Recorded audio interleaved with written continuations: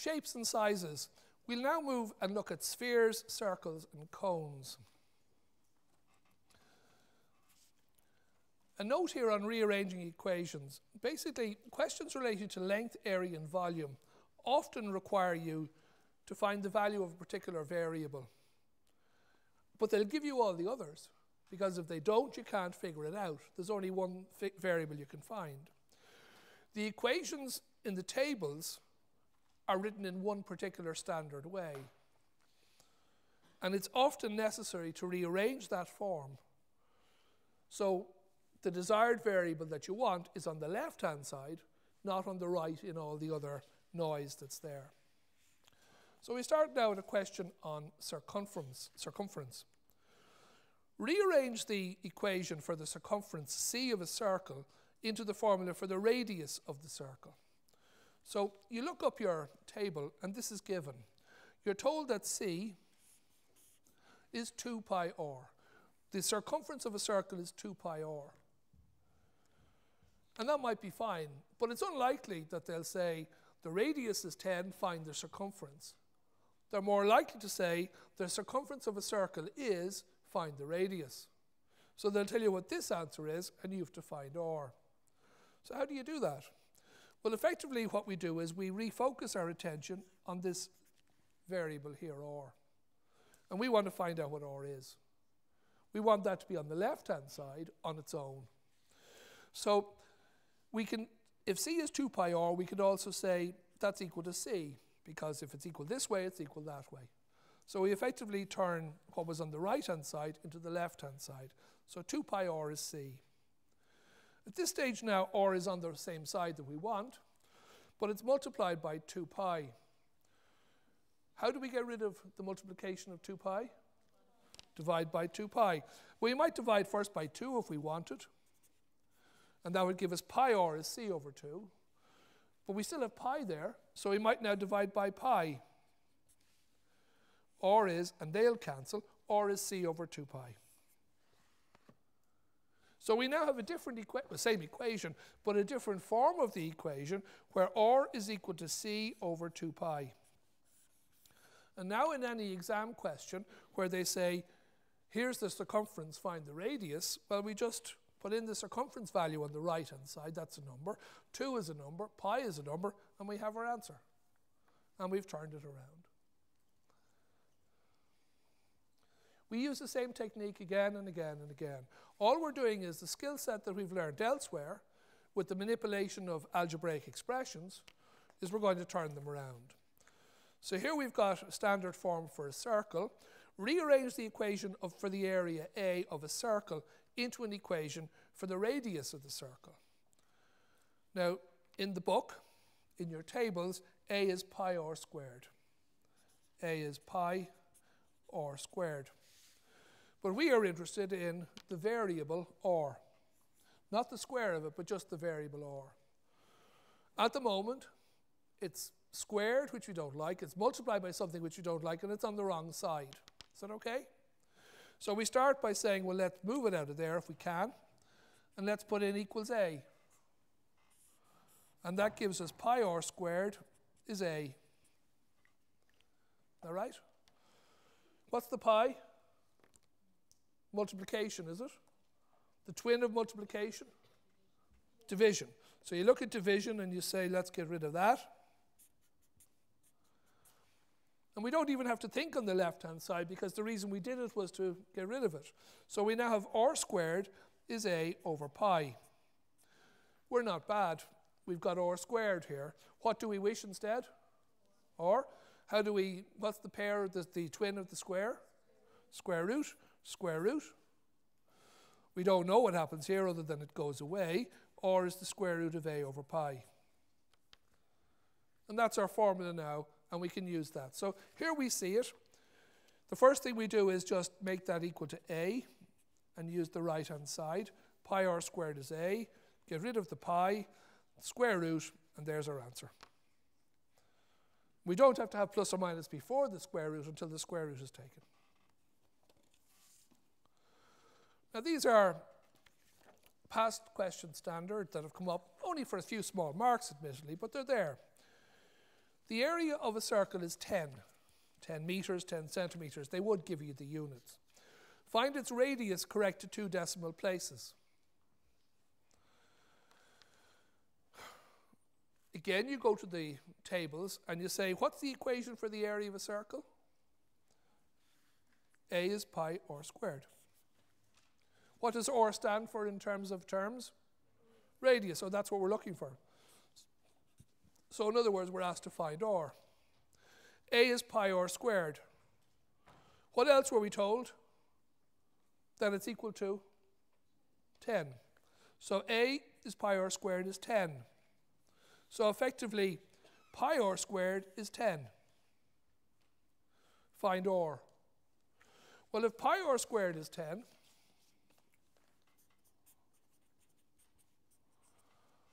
what could I do to get rid of simplify the left?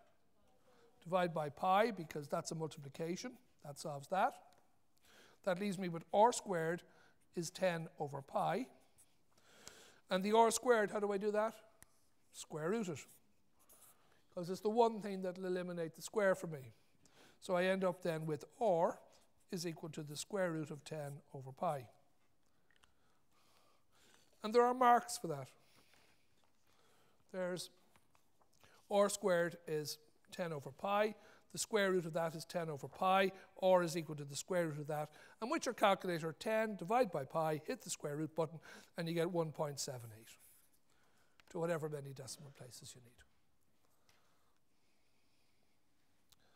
Same applies in the question of a sphere. Rearrange the formula for the volume V of a sphere into a formula for the radius of a sphere. We look at the left-hand side. First of all, we go to the tables, and it says we are told that the volume of a sphere is 4 over 3 pi r cubed. But we're interested in the r of it. We want r on the left-hand side on its own. We do equal to v, and that tidies that bit up. 4 over 3, do we like the 4 over 3? No. We could multiply by 3 over 4, but we can take it a step at a time. Let's just multiply by 3. Multiplying this by 3 and this by 3 means that the 3's cancel, and we've got 4 pi r cubed is 3v. Do we like the 4 pi there? Wouldn't think so. We could divide by 4, maybe. We could divide by 4 pi as well, but dividing by 4 would bring us to this one. Pi r cubed is 3v over 4, which isn't bad. What about the pi? Can we get rid of that? Is it multiplying there? It's not plus, it's not add, it's not square, it's not cubed, it's multiplication. So we divide by pi and divide by pi. So that's 3v over 4 pi. We bring that to the next slide. We can see that r cubed is 3v over 4 pi, or that could be 3v, depends on, that's the same, that's the same as 3v over 4 pi. How do we get rid of the cube? Cubic root. It's the one thing that'll do it, the cubed root, and then we know that if we put the cubed root in, we're left with just r. The cubic root of 3v over 4 pi. Okay? And that's the volume. Then a specific question on the volume of a sphere. The volume of a given sphere is 30 pi. Now they'll say 30 pi centimeter cubed. They'll keep the units, they will be correct. Find its radius. What's the letter we use for the radius? R, so that's R. The volume, what's the formula? V, and it's 30. So we're told that V is 4 over 3 pi r cubed is equal to 30 pi. So 4 over 3 pi r cubed is 30 pi. Any simplification there on either side, or fancy having a go at maybe dividing by pi or something? If we divide it by pi, we could divide by the 4 first if we wanted. If we divided by pi first, what would happen? They fall out. 4 over 3 r cubed is 30. How do I get rid of the 3? Multiply both sides. 4r cubed is 90. Get rid of the 4. R cubed is 22.5. How do I get R? The only way I can do it is the cubic root of this. I must be taking the cubic root of that. That's the only thing that will get rid of it. So this must be the cubic root. And that's how we do it. We work through the steps. As I said, v was equal to 30 pi. 4 pi r cubed is 30 pi. And we can do this in any order we want. We could have a go first at getting rid of the pi's. We could have got rid of the 4's or the 3's. Cubic root of 22.5, or is that? You see the pattern, don't you? You see that this is a skill set that you have in spades. Step by step, one thing at a time. What am I getting rid of? It's going to come out. You're going to get the marks. You're going to pick up the marks of the method, but you're going to get full marks for it as well because it's just clean. It's just repetitive process, step by step. We take this example now of a cone. And the cone is slightly different because it's 2 variables, but they have to give 3 variables, but they have to give you 2 of them. Rearrange the equation for the volume V of a cone into an equation for its vertical height. Now, you don't have to learn this off because you're given the equation in the book of a cone, that the volume of a cone is 1 over 3 pi r squared, where r is the radius, and h is the vertical height of the particular cone from its base. Is that okay? So that's the shape of the cone. You're asked to figure out, again, our pet, into an equation for its vertical height h. This time I'm interested in h. But I could have been interested in r. I'm interested in h. Okay? So how do I get that? Well, it's on the wrong side, isn't it? The left side. So we just put in a v there, and it becomes visible on the right-hand side. Any idea how we might get rid of the 1 over 3? Multiply by 3. So it becomes 3v there, and that becomes 3 times that. 3 times that, they cancel. So pi r squared h is 3v. Any idea on the getting rid of the next step? Not gone in the pi much. So, in fact, I might even take the pi r squareds together. But pi r squared h was equal to 3v.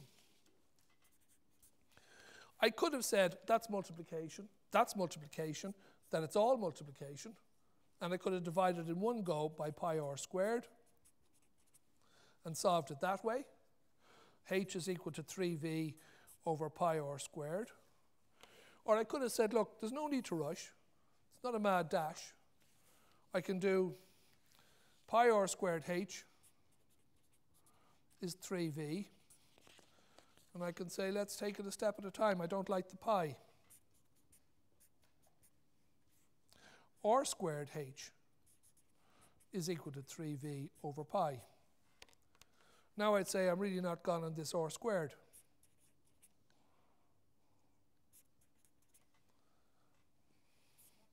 H is equal to 3v over pi r squared. Same thing. Is that okay? So that's the approach. Here's an example now where it says the volume of a given cone, with numbers, the volume of a given cone is 10 pi. If the cone has a radius of r of 2, find h its vertical height. Now that question might have looked sort of worth doing or maybe substantial before, but let's look at it. The volume of a given cone equals 10 pi. It's cones. If it's cones, v is 1 over 3 pi r squared h. The volume, v, equals 10 pi. So we've now written down, that's what we know. If the cone has a radius r of 2, r is 2.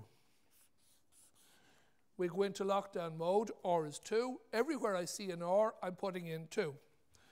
V then becomes, v is equal to 1 over 3 pi r, oh yeah, I have a number for that, that's 2, squared h is 10 pi. I work out the calculations, and I say that's 1 over 3 times pi times 4. H is 10 pi. I might do some tidy up here, and I'll say 4 over 3 pi H is 10 pi. Anything there that you see on both sides? I think the pi. So you might divide there. 4 over 3 H is 10. What do I want? H. So I'm not going to, I could multiply by 3 over 4, but I won't. I'm going to multiply first by 3. And that gives me 4H is 30. H would be what? How do I get rid of that 4? Divide. So H is 30 over 4, because I'd have to divide this by 4 and that by 4 to do it, wouldn't I? H is 30 over 4, which is 7.5. Okay? So there's the example, solving for the vertical height. 1 over 3 r squared h is that. I multiplied by the 3. I had h then was 30 over r squared, was another way of doing it. So you see what happened there? I did it generally before I put in the numbers. I kept the r, I didn't substitute for 2. And then I said, but r was equal to 2. 30 over 2 squared is 30 over 4, which is 7.5. So it shows that it doesn't really matter. You go down one route or the next route, you'll end up at the same place. You can get rid of a letter first or second, or put in the numbers now or later. It doesn't matter. You'll get there in the end, okay? And that's the end of that topic.